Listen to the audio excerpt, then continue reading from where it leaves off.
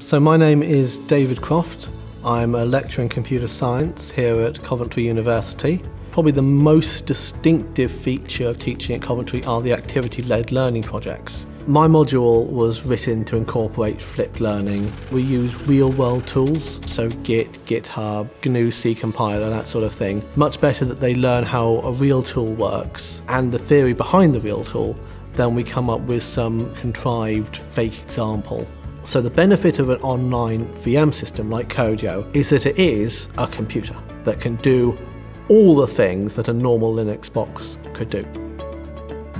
I'm Dr. Thomas Lancaster. I'm a principal lecturer at Coventry University. When I first started teaching programming, it was relatively easy because all the students had access to the same computers, the same environment. Now that students are starting to use their own devices, they're bringing in their own PCs, running different versions of Windows, different environments, it's much harder to offer that support. Now Codio has got all these wonderful educational features and Moodle integration and plagiarism detection in there. But the main benefit for me is that everyone is on the same platform.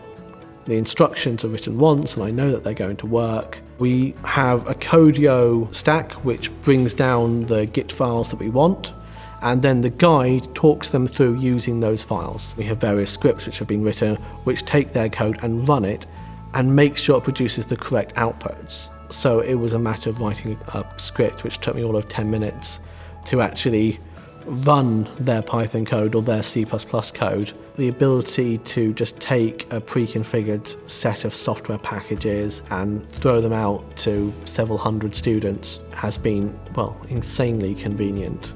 I can completely bypass the software installation process. For universities, it's also challenging getting enough staff time with students in order to help them continually. Having the instant formative feedback is really useful, I feel, and that's where Codio comes in handy. They click check it in Codio and it goes and tests that their code meets the specifications. It sorts correctly, it searches correctly, it has the error handling and features that we are expecting, it doesn't have memory leaks.